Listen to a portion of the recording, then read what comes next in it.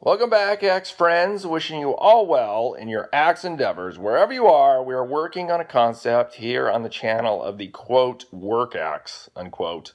Now, I have many questions, and I'm just going off some ideas and hoping to find maybe some principles of axe design that would help people enjoy axes more, and get into them so I won't feel like I'm the only crazy one.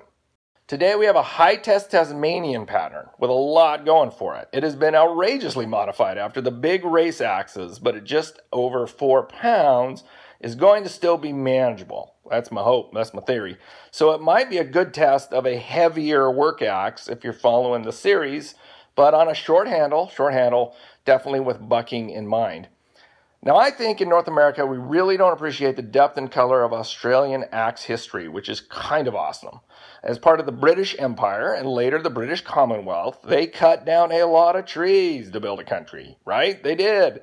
And often they were really big hardwood trees, okay? So a lot of great choppers and history surrounds that, including a huge contribution to design in the Tasmanian pattern. Now, I have a video all about this pattern, which is one of my favorites, but this one has been really modified, so let's check it out. I've been waiting impatiently to get to this one. I posted a video, kind of a mail call video when I got this. This is a Hytest Challenger, 4.5 pound Tasmanian pattern. Hytest is an Australian maker. They're gone now, no more Hytests in the world, but boy, they made a great axe back in the day. Probably the best Tasmanian pattern, probably, since it's Australian and named for them, right? But what I did is I took this is a production axe, and I just for fun, I sent it to Sugar Shack Forge in Danville, Vermont. Okay, you can find them online, you can find them on Facebook. One of the few American race axe grinders, okay? We can get a race grind to it. And so we just took this production Tasmanian and made it kind of racy.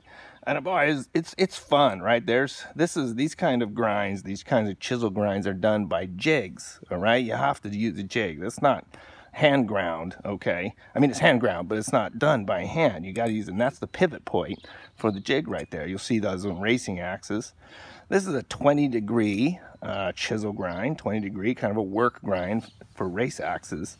And I was measuring it, it's about 17 millimeters in the middle, about 14 on the ends. It's just the shape of the head's not the same as a racing axe, so you can't do the same things. But, Ethan Goss up there, he put phantom bevels on it, lightened it up a little bit. It's just above 4 pounds, right in there. Could be, more of a great heavy work axe. And I'm excited because I'm going to pair it with a spotted gum handle. This is Australian spotted gum sent to me by a friend in Australia. And it's really interesting. Look at that. It's basically a straight handle with a little palm swell. That's really what it is. This is a very straight. The length is just right. Should come out to be about 29.5, 30 inches. And it even comes with some cheesy embellishment, right? Somebody put a little axe guy on there, right? Oh, I'm leaving that on. Absolutely, I'm leaving that on. So, that's kind of a hardware store handle, but paired with this could be really cool. Spotted gum and a Hytest axe. I'm ready. All done. The cheesy embellishment did not remain attached, but I have retained it, and I will find something to do with it. No special project tricks with this one, axe friends. This head was originally made for handles just like this, so it was a very quick hang. What I'd rather highlight with our remaining time are some interesting things about this handle and handles in general as they relate to our work axe concept. First of all, I don't think many people know much about spotted gum as a handle wood. I know I would not if I didn't have some good Australian friends steadily smuggling them out for me, but for the most part, this is the traditional and available handle wood throughout the bulk of Aussie axe history.